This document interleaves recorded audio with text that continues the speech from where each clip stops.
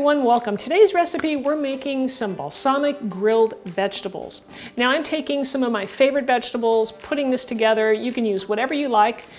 Just to give you kind of a brief overview, I'm using some bell peppers and asparagus and some zucchini and onions, just to name a few, but you can use your favorites. And we're gonna just, cook these on the stove. I'm gonna put them in a grill pan and grill them up.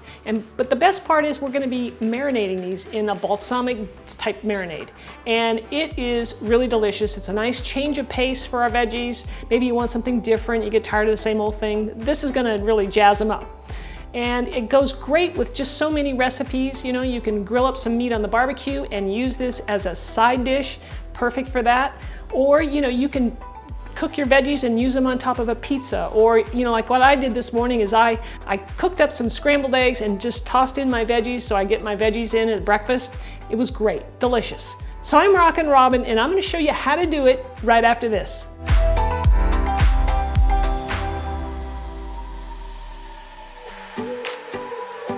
Let me show you what's in our recipe. First up, we have some olive oil. I like to use Mia's balsamic vinegar. It's a really nice vinegar. You can tell because it's a little more syrupy as opposed to being watery. That's how you can tell. And I'll leave a link for you if you want to get some of that down in the description of the video. I'm using Bragg's apple cider vinegar. It's one of the best. We'll need some mustard, Dijon mustard. That's going to act like an emulsifier for our marinade and just kind of keep things mixed together. Garlic powder. I have my own Italian seasoning. You can make your own, and I have a link for you where I've made my own, and I'll show you how to do that. It'll be down in the description of the video or up above. And we'll round it out with some salt and pepper for our veggies. Now remember, you can use whatever you like. So I've got some asparagus, broccoli I've cut up into little florets, a nice red bell pepper for some color. I have a yellow squash. Over here I've got a combination here. I just threw in a carrot. I chopped it up nice and small so that it would cook quickly. A zucchini, some onions, and over here I haven't cut it up yet, but I have some basil and some fresh parsley. I like to use those fresh herbs. It just really tastes amazing that way. And then to finish it off after we're done cooking it, I'm going to sprinkle some goat cheese over the top of our vegetables. Adds a nice creamy texture. I really love that. If you don't like goat cheese, you can certainly use feta. So we'll just add all of our ingredients to a bowl for our marinade. So that's the olive oil. Here's the balsamic.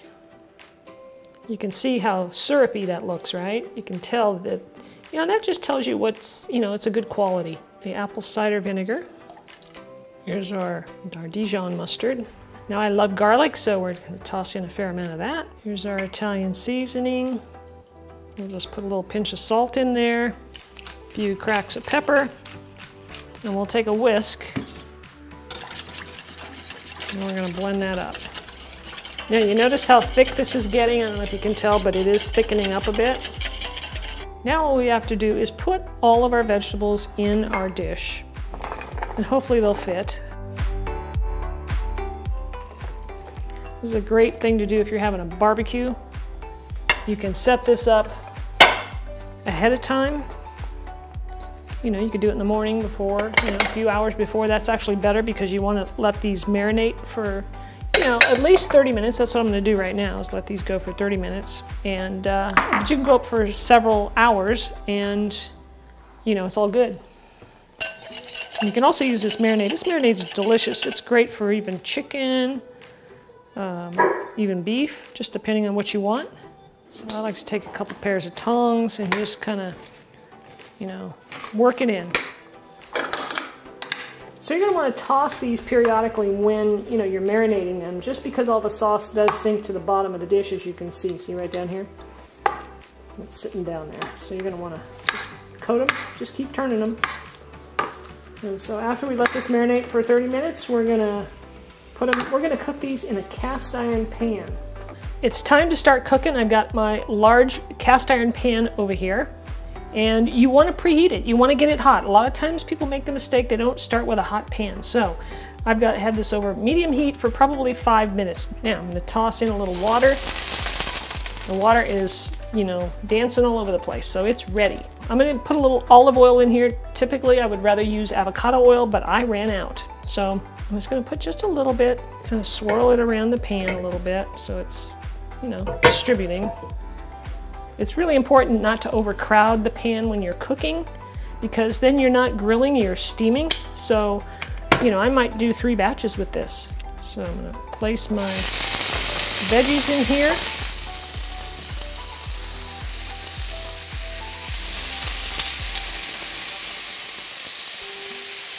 I'm trying to leave a little room. I might do 4 batches, and then I have a dish back here that I'm just going to put my finished product back there and keep it warm. All right, it's been a couple minutes. Things are looking nice. The onions tend to cook up quicker. Same with the zucchini. So if you find some pieces get, you know, a little more done, like right here. The bell pepper takes longer, so does the carrots, so does the broccoli.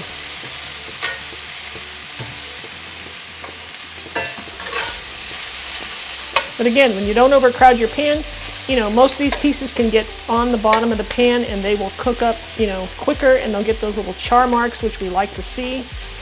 Adds flavor, makes everything delicious. Now you might need to add a little bit more oil each time you add your new batch of veggies.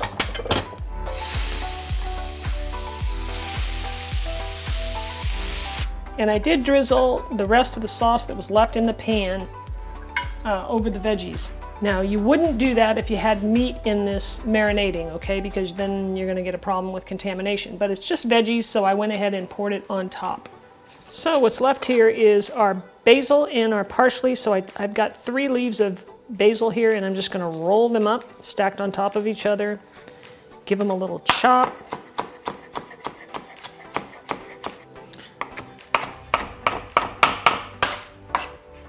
And, you know, give them a little sprinkle on top. And just a little bit of parsley, same thing.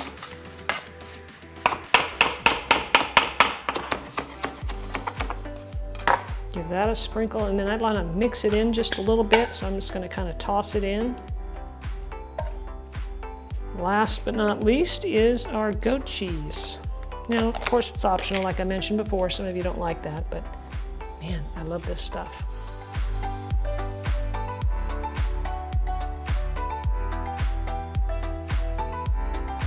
Simple, easy dish to make, everyone. Let's serve this up.